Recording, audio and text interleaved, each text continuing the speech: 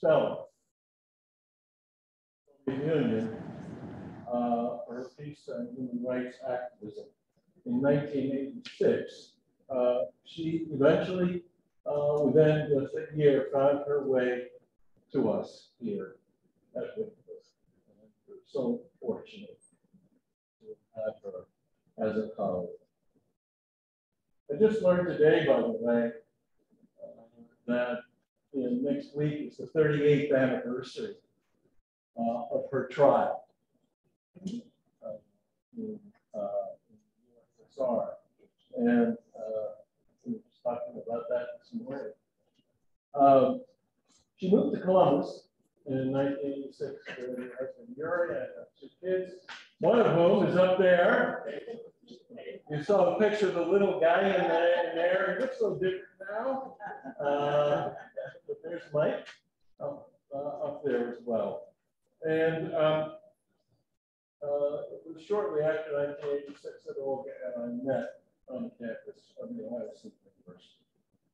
Starting in 1987, she came here, as I mentioned, and during her 27 years of teaching at Whitworth, she taught classes in geography. She is chair of the geography department. She was director of the Russian and Central Eurasian Studies program and led her students on at least a dozen international educational experiences to Russia, to the country of Georgia, and to Canada. I was fortunate enough to accompany her on most of those. She won the Alumni Award for Distinguished Teaching, and in 1997, she was promoted to full professor. During this period of time, she also conducted lots of research at the Ohio State University, at the Michon Center, where I was also affiliated, and published numerous books and articles on urbanization. One of her books has just been republished after 20 years. The publisher decided to republish it as part of a series of books. This is Rutledge books. She has won 2 Fulbright Awards, one which took her to Moscow to teach, and the other which took her to the country of Georgia, also to teach and do research. So, in a sense, I would say Olga has come full circle with the film that we just saw, because in 2019 she's approached to reflect upon her work as a peace activist. So this is a very nice completion of that circle up to now, I would say. So, we're going to have a conversation with her right now. Olga, if you would come up. And I'm going to sit here. And hey, Jerry. Yes, ma'am. Yeah, well, I'm going to be sitting here. Yeah. So I'm going to sit here, and we're just going to chat for a while. And the rules of the game are this. I'm going to take questions from you, and questions from those who are zooming in to this conversation. I'm going to kind of alternate them between you and the virtual reality that we're dealing with these days.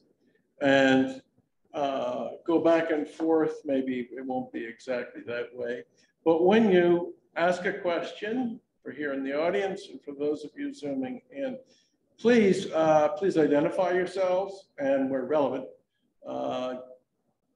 tell us what year you graduated from Wittenberg University. We're going to end discussion promptly at 7 o'clock. And so please do remember that. I'd like to take advantage of my position as the moderator to ask the first question. Warm everybody up here. And it's this. It says, Olga, the film states that the Greenham Common Group got in touch with you. But the process of just how that happened, I don't think was made as clear as it might have been in the film. At least it wasn't very clear to me. And so I've got a couple of questions. First of all, how did they reach you at first? Through what means? And second, who else from the outside was able to contact your peace group to support and publicize your activities? That's a good question, and it's kind of a short one. There is no short answer to that, but I'll try my best. We launched our movement in summer of '82. I believe it was June 4th, '82. Why am I so specific? Because when we launched it, we invited foreign correspondents along with Soviet correspondents for the opening. Of course, Soviets never came. The Soviet KGB been crawling around the bushes around the building, and foreign correspondents came, American, British, German, French, Belgium, and by a very lucky coincidence, Daniel Ellsberg arrived the same very day to the Leningrad harbor on a rainbow boat with the banners, Soviets stop nuclear testing. Of course, he was, for those who don't know who Daniel Ellsberg is, he also has this title as a Pentagon man. He was a military analyst who leaked Pentagon papers. Actually, he was practically facing an electric chair because it was considered to be treason. But those papers been published just to show what the Vietnam was, what Vietnam War was for the United States, for Vietnamese, and it's been a lot of secret papers. And actually, he contributed very much to the end of the Vietnam War and also to the end of the Nixon government. Anyway, he was thrown out of the Soviet Union, obviously, and somehow Western newspapers, because we also had Western correspondents, pick up two stories, and they've been both side to side on front pages. Of course, nothing like that was in Soviet press, obviously. So we kind of became known in a great way, in a very dangerous way, because we've been immediately, our phone's been cut off, our mailbox has been arrested. My husband was arrested as a hooligan. You know, he's as absent-minded professor as only can be, and disappeared for 2 weeks. And that's how it started. So we became all of a sudden famous. I became a liaison person with foreign correspondents because a lot of members of our group became arrested. They've been put in psychiatric clinics. And by the word of the mouth, it starts spreading out. And of course, those articles in newspapers and Guardian, New York Times, Los Angeles Times, they help. So little by little, we became known. I remember it was really like in the movie. I'm meeting with Serge Schmemann, who was very famous journalist in New York Times, at the Danilov Monastery, at the desk, giving him some papers about the group, about people who've been arrested. It just was really like in the movie. Things like that.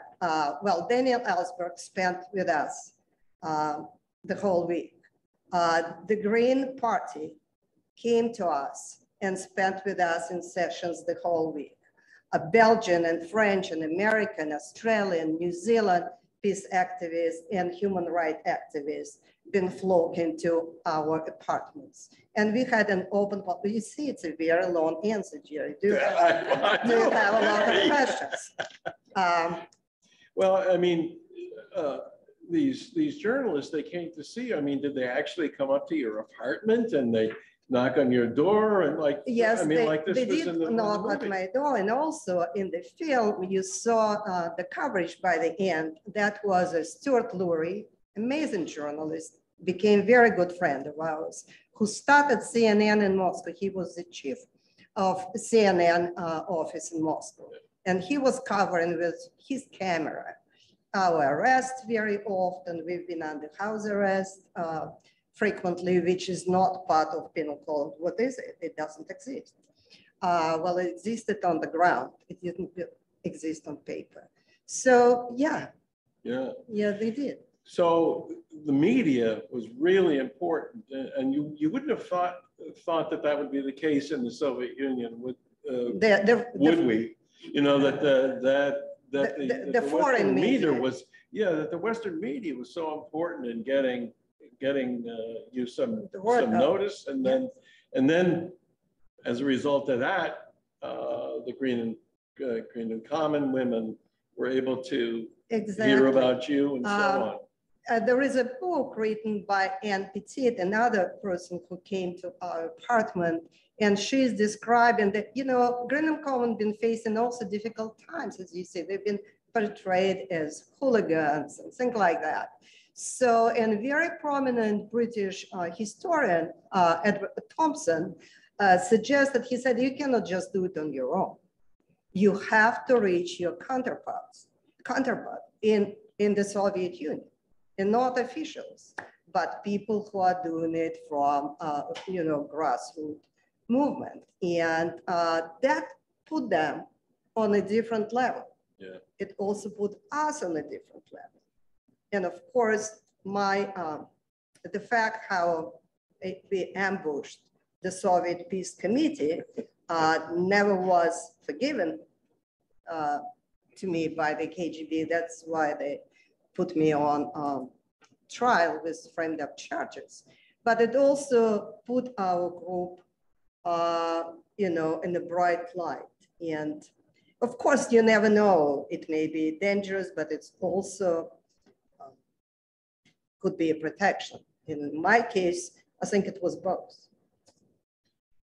I can mention one other thing about the media that just occurred to me, was that I can remember back in 1980, maybe toward the end of 86, beginning of 87, the New York Times had an article about Olga and her husband, and sort of where are they now kind of piece after they had left the USSR and had come to Ohio.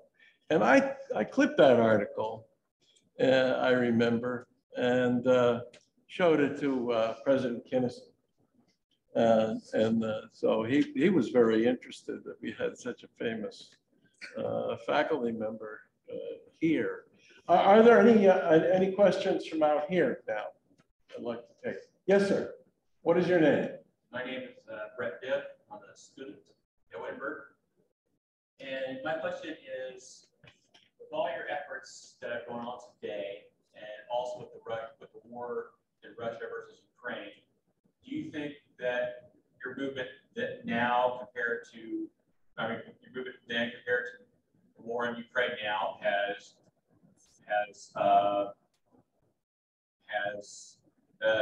diminished your efforts, or do you think it's raising the efforts even more to find some sort of peace or middle ground as far as the war, or some sort of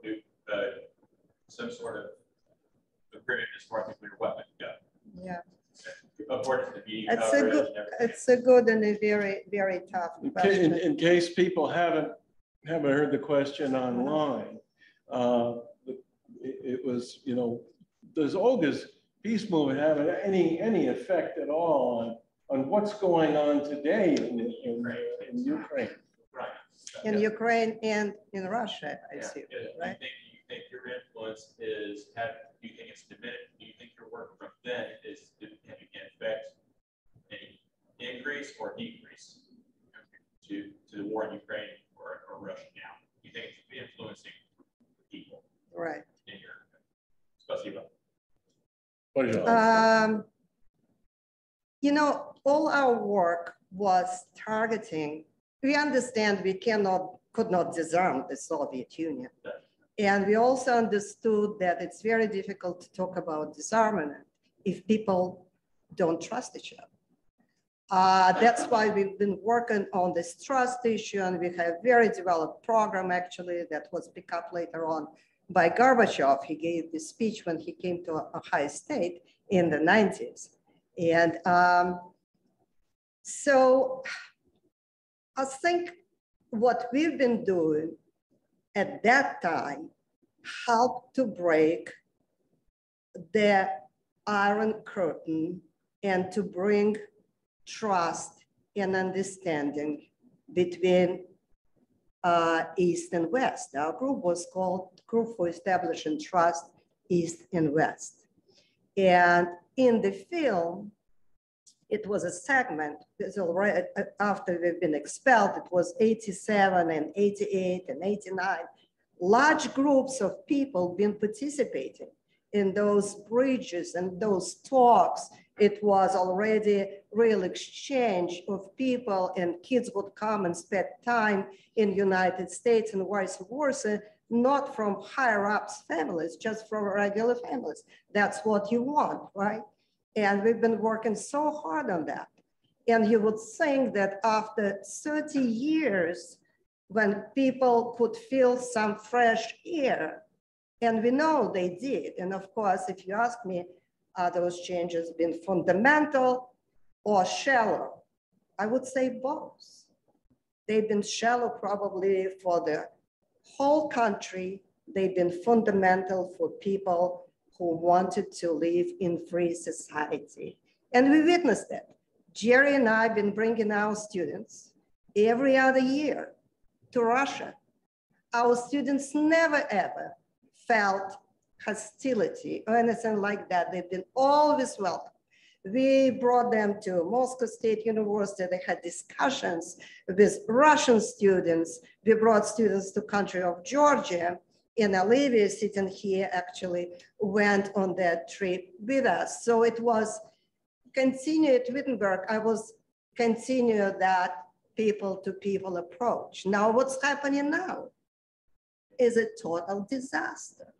What's happening now blows my mind and breaks my heart. Because, and I'm on Facebook with my friends who still, and some of them, former members of our trust group. And once in a while, I can see they can trickle down something on Facebook. And when they can get through VPN or something like that, they can post what they really think, but they're now facing up to 15 years in prison. And what does majority, and of course we saw those demonstrations in streets of Moscow, in St. Petersburg and other cities against the war. But it's such a little trickle, it's such a small, it's dangerous, it's scary. You think after 30 years of quasi-freedom, it would be more than that. But when I see that members of the same very family, relatives who are in Ukraine and in Russia talk to each other, and Ukrainians show them what's happening on the ground, people in Russia don't believe them. They say no, no, no, no, no, no, because all channels cut off. It's again back to Orwellian society. They spoon the propaganda by Putin machine, and nothing else is available. And it's such a setback. It's just impossible to imagine that it's happening right now.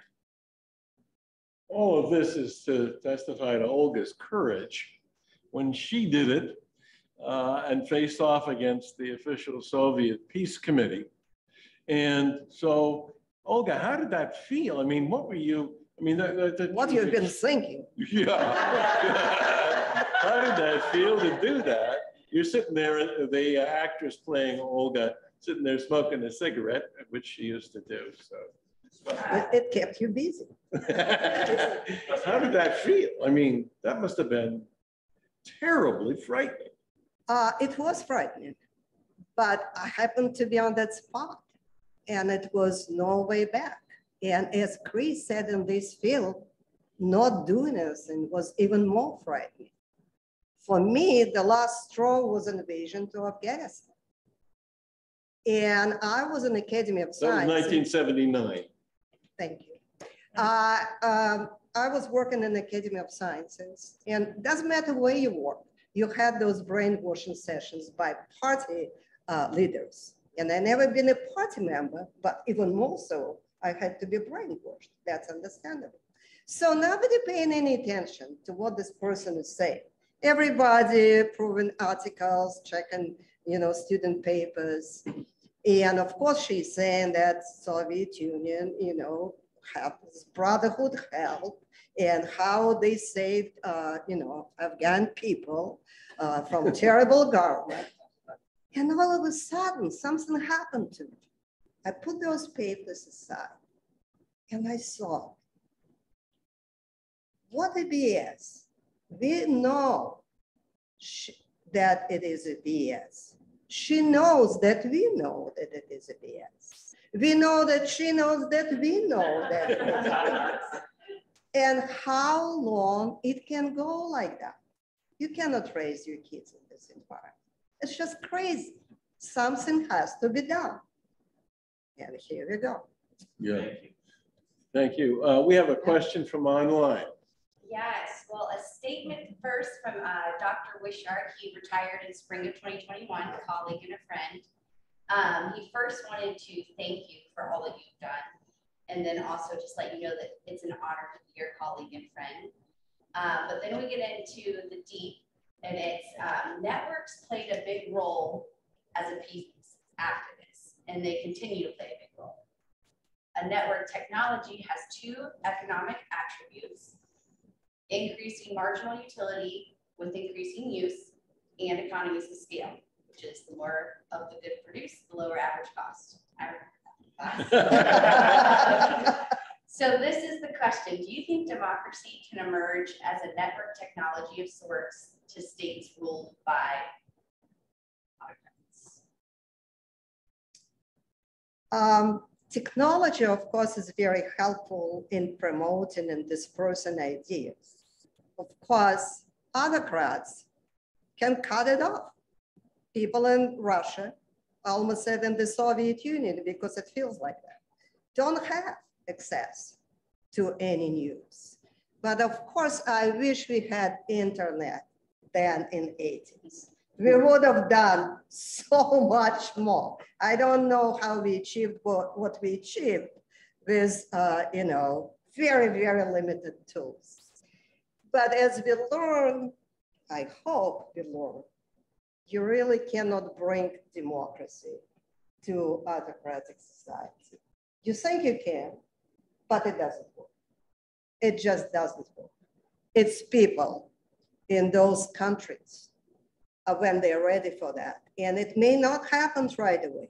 I'm so sorry Russia has such a setback, but sometimes it takes several steps back before making one step forward, or unfortunately several generations back before you'll go forward. Look at Arab Spring. It looked like such a great development, but look how bloody and costly it turned. So it's not very simple. Technology is very helpful, but people are the most important agents. And Dave, thank you. I love you dearly. And Joe too. Other questions from the audience? Do we have any from online? We do have one more. Okay. Wait a second. You been?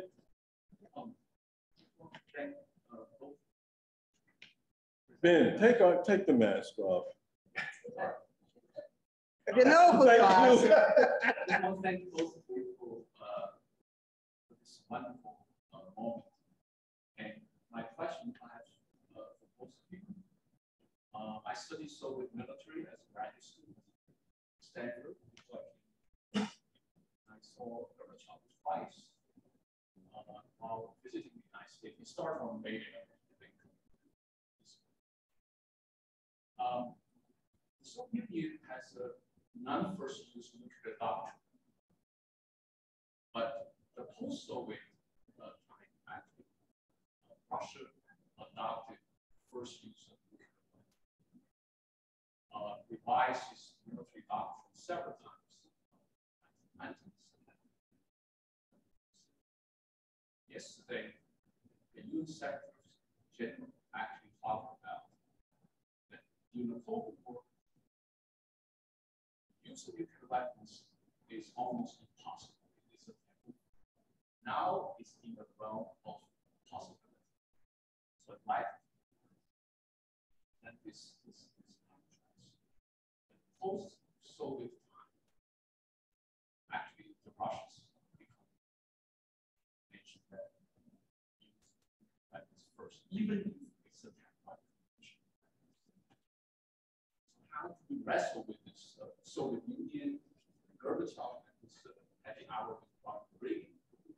Now we're confronting a totally different, much more dangerous time than in COVID. You're correct. You want to Yeah, start? just to repeat the question in case for online listeners, Dr. Yubin has said, you know, it's a rather ironic thing that during Soviet times, the USSR agreed with the United States that deterrence would work, that we wouldn't have first use of nuclear weapons. Yet now, Russia seems to be going to the doctrine that it might be the first to use nuclear weapons. And how are we wrestling with that, Olga? You sound like my husband.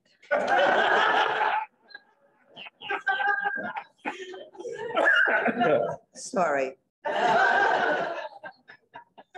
It didn't sound like a compliment, right? Yeah, it didn't meant to be. Yeah, it's a very tough question, but what I think about Putin, and of course, nobody has a crystal ball, including me. I don't think he is for the destruction of the world. I think it's a small man with a very big ego who wants to be remembered in history as Peter the Great, who brought this greatness, this territory, these people back to his empire. And that's what he's doing with Ukraine. I was in Moscow in 2005 in May, and May 9th, it's a victory day, and he was giving very big speech in the Red Square when he said that he thinks that the largest tragedy of the previous century is a disintegration of the Soviet Union. And not sure, knowing geography and relationship between the people and different cultures of the Soviet Union, not sure he's after Central Asia. But Belarus, which is already in his pocket, thanks to rigged elections, and Lukashenko owes him big time. And if he'll bring Belarus and Ukraine into Russian orbit, you know, Russians still have that phantom pain of cut off legs and arms. They've been big, never mind they've been poor, but they've been big. It was a mighty empire compared only militarily to United States until they could not keep up with this arms race. I think that he is into that. I really don't think he'll go into NATO because it's suicidal. And he's not a suicidal guy. I just hope that they would not start nuclear war, because it's destruction for the whole world and for him included. I know, you think I am naive, I see it in your eyes, I see it in, I see it in the eyes of my husband, but you know. Also, quick, Russia's revised 21st use underbuilt in the 1990s. And later, Putin revised twice further going that direction. United States never ever declared nuclear. So this is It doesn't mean the United States wouldn't do it, right? well, it doesn't mean we never declared. Right, right. Obama tried, but he was bounced back by those laws. I think a real short answer is that deterrence works. And that's why we're not engaging in no-fly zone in Ukraine. We're afraid that it could escalate to a nuclear war. That's the message we're sending to Russia, that deterrence works. So I think that the system of nuclear deterrence seems to be working. Who knows? But that's. Do we have another online? We do, and it kind of piggybacks off of the last question. Evan, I hope I don't butcher your last name, Stefanik. Stefanik, there we go, from class of 97. He's presented us with a fill in the blank. So nuclear weapons were to the disarmament and peace movement in the 80s as X is to Y today. So in other words, what would be a new project for you if the peace movement has transformed? I think it should be a new project for Ivan to continue what we've been doing in the 80s. All right. I like that. So what's Olga's new project? And she said, I said it should be a new project for Ivan in his generation to That's right. continue what we've been doing in the 80s. That's right. It's nice to hear from Evan again. Yeah. Yeah. James, did you have a question? Yeah. This is Dr. Allen, Chair of the Political Science Department. Thank you. So one thing that struck me about the film, I grew up in Britain. You sound like you do. Yeah. So this is like a sort of weird flashback for that time in the early 80s. Right. I've been agreeing with calling women were all the news. I recall that I had no idea about the Soviet component to it. Mm-hmm. But that was just part of my growing up in that period in Britain. But one thing that struck me, that period in the early 1980s, between Thatcher, Reagan, Brezhnev, and everyone, it was just a very grim time in Britain. Yeah. Never mind everywhere else. But there was a sense, and Carmen Thomas alluded to this, getting this sort of just general sense of doom that nuclear war was going to be somewhere inevitable. Right? So all these documentaries. Right.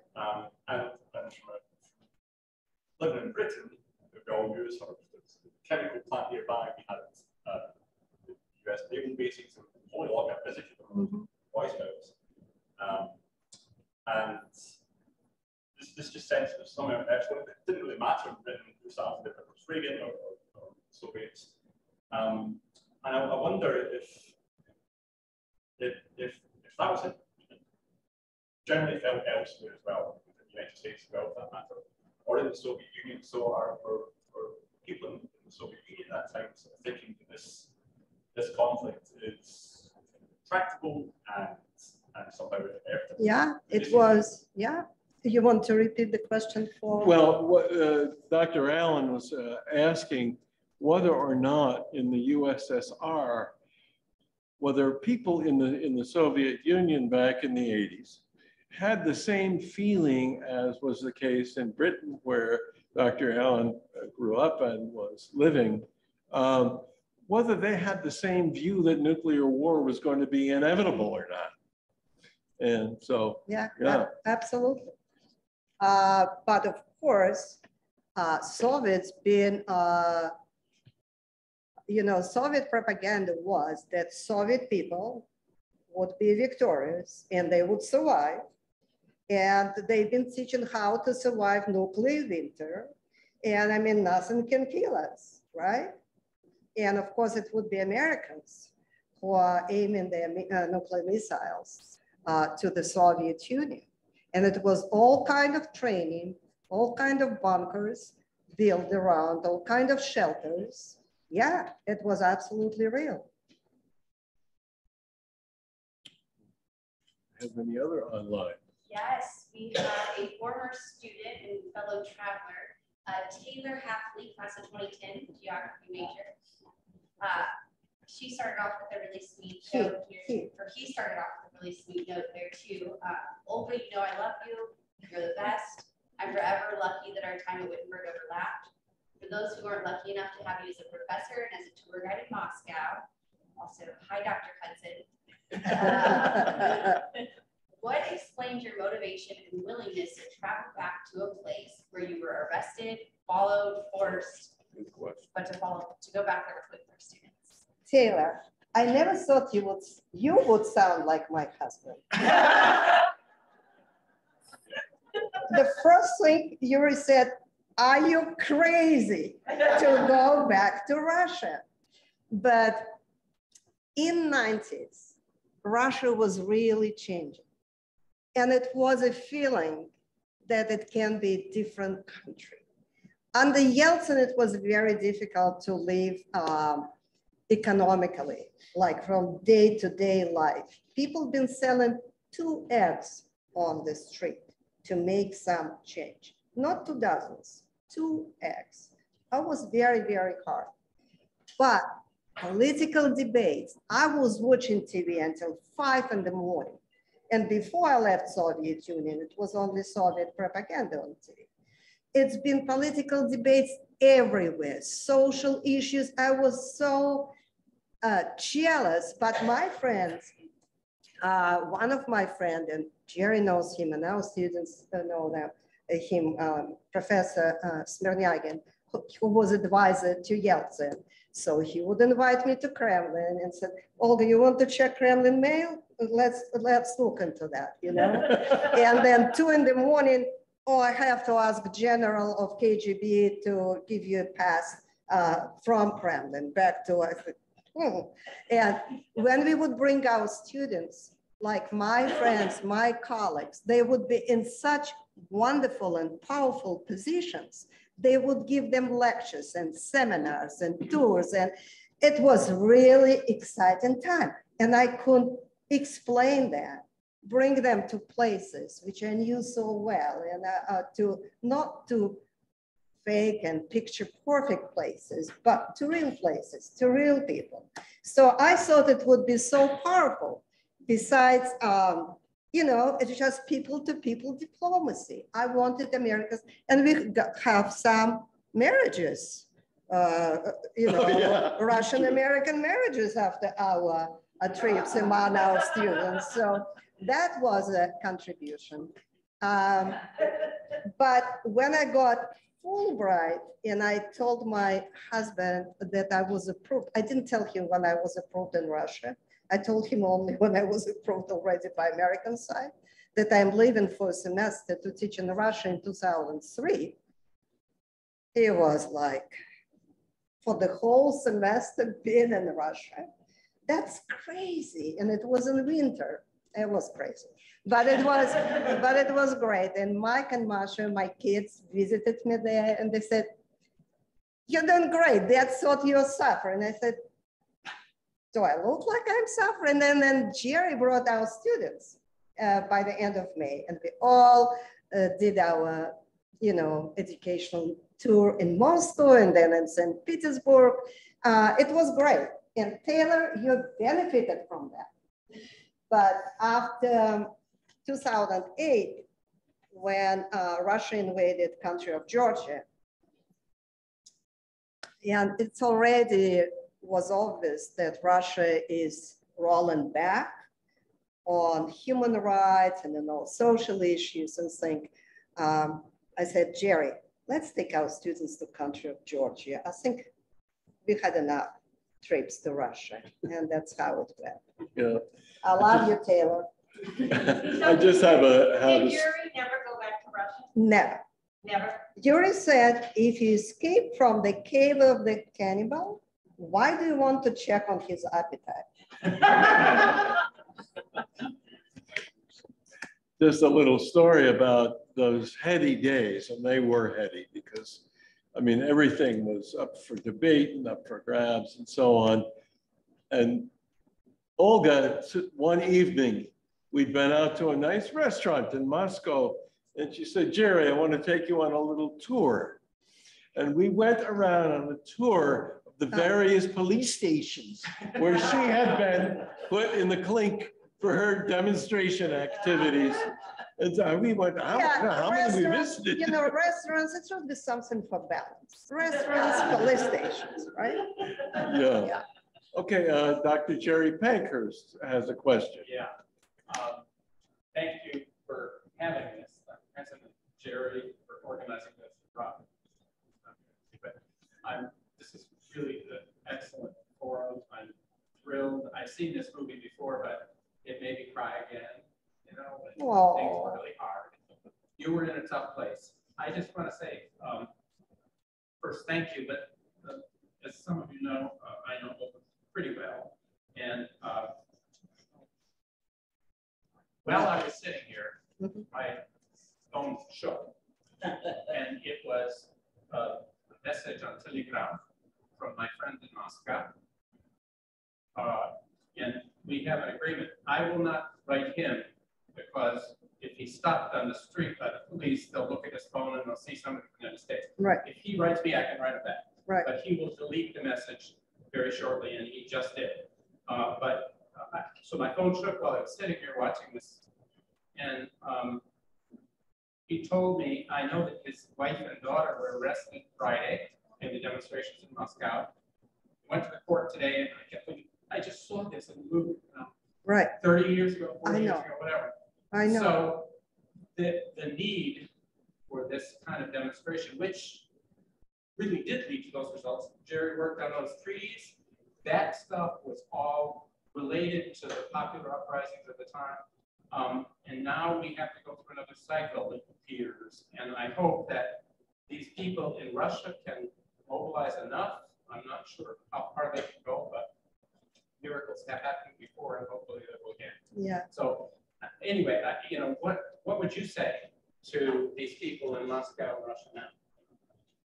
The question for online people, in case they couldn't hear it, was that Dr. Pankhurst is wondering whether we're going through another cycle of repression in Russia, and what Olga would advise those people who are protesting the war, who are demonstrating, and there's actually a fairly good number of them, not huge, but there are. What is Dr. Medvedkov going to advise them to do? Well, I'll tell you just a short story. Every December, we get together on one of the major squares in Moscow in memory of people who've been who vanished in Gulag and Soviet political camps. And we would be arrested on the spot in 2 minutes, maybe 5 the most if police is real slow. And one year, a very old woman, babushka, came to us and she said, I live across the square and I see every year how you're getting arrested immediately. Why are you doing it? You cannot change the system. And one of the very prominent dissidents, Vladimir Bukovsky, said, maybe we cannot change the system, but we're standing here so the system wouldn't change us. And till now, I'm having goosebumps when I'm saying that. And that's what we did. And if more people would have done that, Russia would be a different country right now. And what your friend is doing, they're taking a stand not to be changed by this autocratic society. And it's very tough. It's scary. But some people for some people, enough is enough. Other questions here? Yes, ma'am. Olivia. That's Olivia Eigel, class of 16. No, 2016. Yeah, sorry. Yeah. That's all right. 2016, not 19. Okay. You look much younger. Great. Yeah. So I was fortunate enough to go with you to the Republic of Georgia in 2012, so now 10 years ago. And I do still have a lot of friends from there wherever I can. My other friend, Nina, from Michigan. And there's a lot of uproar from them on social media about what's going on in Ukraine, because obviously it's very fresh for Georgians not too long ago. We're in 08.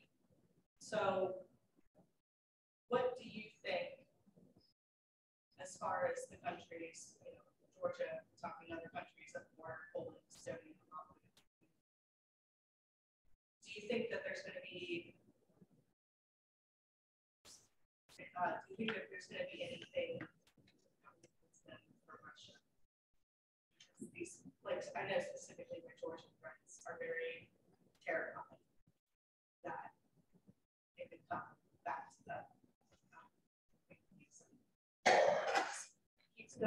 keeps happening. To repeat the question for online, Olivia was asking about, gosh, what are the implications for people living in Georgia? Some of her friends there are terrified that Russia is going to do something. And what about Poland? What about the Baltic countries? What do you foresee? Well, again, I don't have a crystal ball. Just to remind, not everybody maybe remember what happened in Georgia. Russia invaded Georgia in 2008, and they annexed Abkhazia, which is on the Black Sea, and Southern Ossetia, which is on the border with Russia. Of course, before they've been given Russian passports to many people there, then to declare that those Russians been abused by Georgians. And of course, there's been some friction and issues between different ethnicity and stuff like that, but Russians are very good to put salt on a wound, and those areas have been annexed by Russia, and they consider to be independent, but how independent those little islands can be. They're in Russian sphere of influence. And planes being really close to the capital of Georgia, Tbilisi, and people being absolutely terrified. Now, Georgia wanted to be part of NATO and part of EU. So did Ukraine at that time. And at that point, Putin announced that Ukraine never been its own country, and they shouldn't even think to become part of EU or NATO. Now, what's happening in Georgians, they've been terrified by what happened in 2008. And we had a lot of friends and colleagues, and they're all in politics, and one of them was Georgian ambassador in the United States, and they're really, really think tank people, but they've been, I think, all kind of glad that it stopped there, that they still have their country, and it was a status quo. And now a lot of Russians who are living in Russia and who cannot get somewhere else immediately are coming to Georgia, and they're not welcome in most of the cases. Maybe because of the Russian invasion, but obviously people who are running from Russia that invaded Ukraine, not for military invasion, but they're also afraid if Russians are finding refuge in Georgia, what Russia will do to Georgia. What can you do? Poles are doing that, they just doing wonderful things for Ukrainians, and they are scared. But, you know, when I was scared, and I was scared very often in my situation, what you hold on to your integrity, because doesn't matter what happened, you have to live with yourself after that. You can try to explain your behavior. Of course, it's scary. I'm pregnant.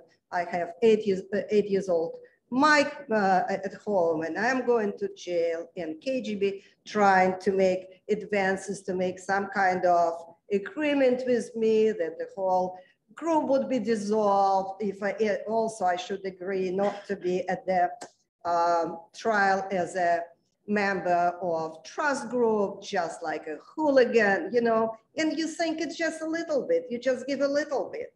You're really not betraying anybody, but they never stop.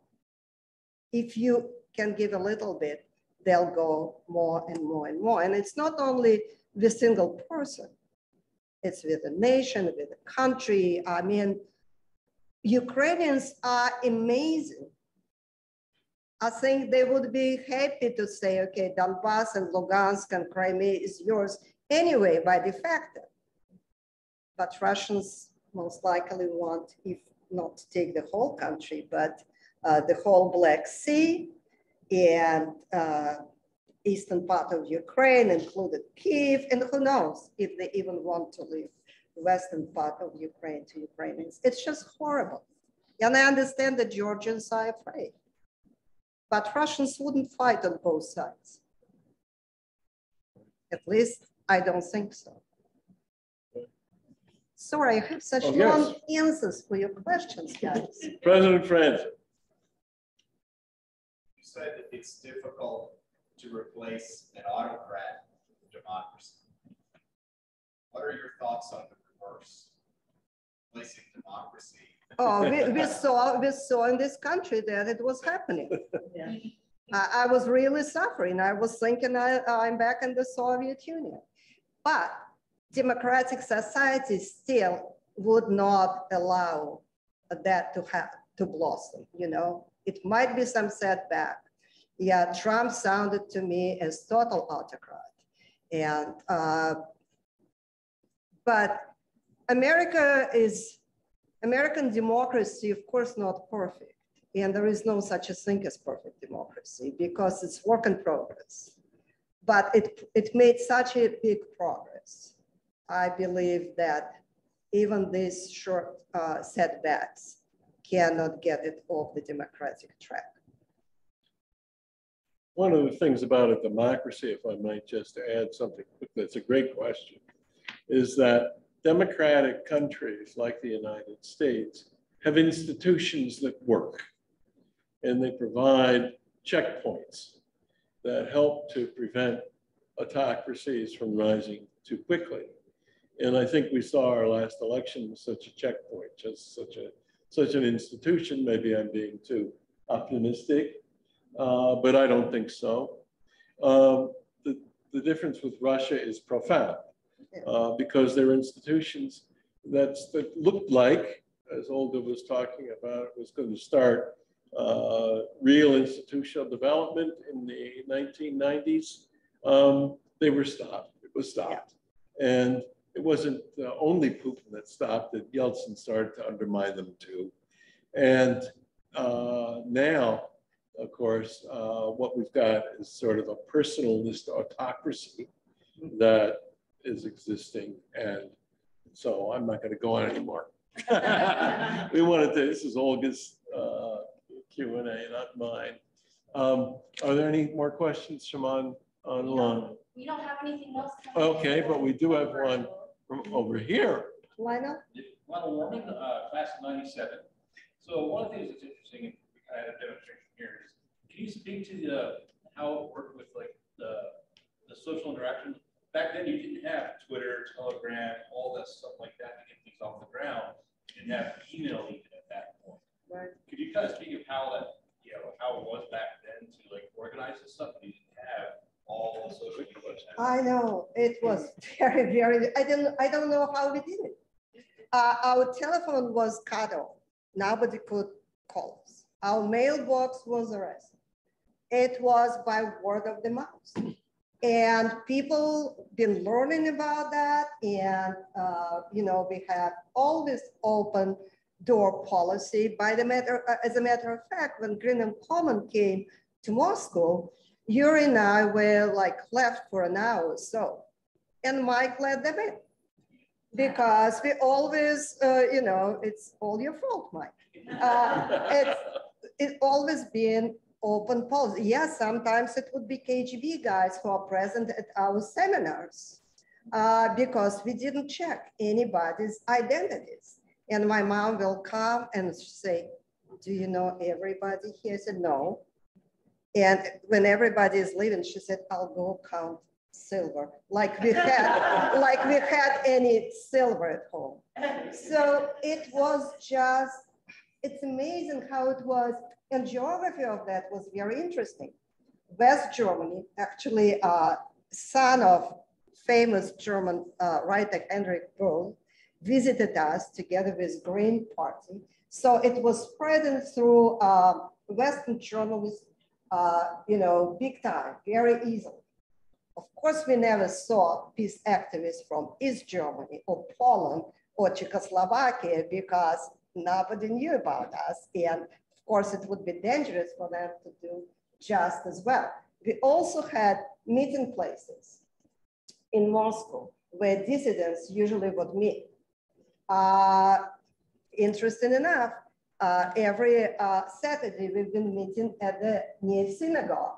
And you think it would be only Jews near synagogue?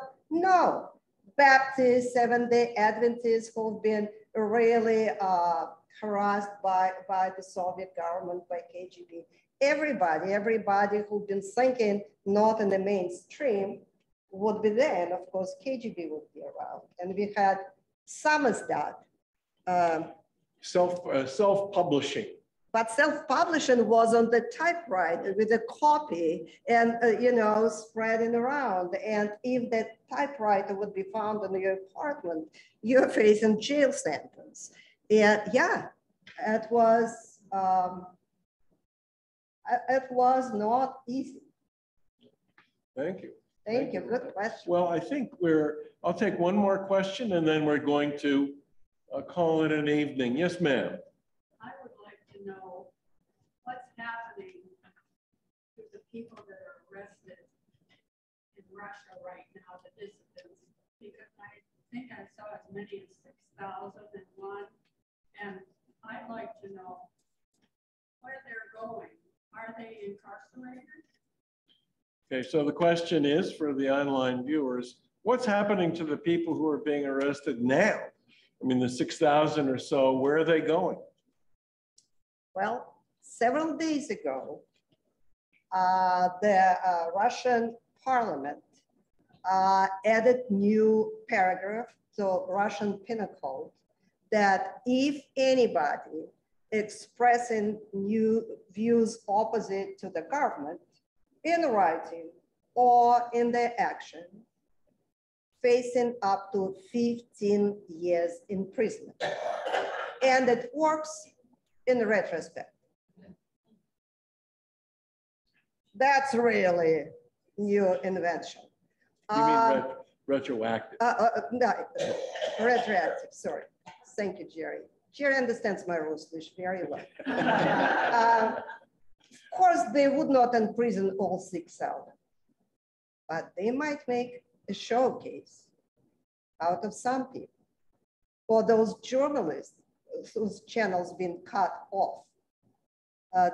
Some of them been fleeing even without going back home, just getting on a plane if they only could, because very few planes live in Russia. You still could get to Istanbul or to Tbilisi in Georgia, or to Armenia, and maybe for Armenian travel somewhere. You cannot go to the West directly because, you know, planes are not accepted there. They cannot land there. So it's very, very tough. Yeah, people would be arrested. Look what they're doing with Navalny. Navalny, when Putin is alive, probably will never see the light. Navalny's the main opposition figure. Well, I had one more question. I just wanted to know what has this movement, all this work you've done, had a social impact on you personally? all your work, everything that you've done, how is this done? How has this, all this work done? How has it done? I can't talk, sorry. Yeah, how it affected me. Personally, yeah, overall in your life. I think I just became a better person That person. with better values and better understanding who I am. And yeah, it kind of grounded me, you know, like,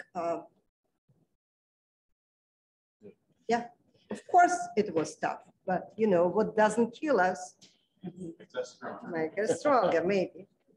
Thank you. Thank you very much to the audience, and I give the floor back to Dr. James Allen to say some parting words. Okay.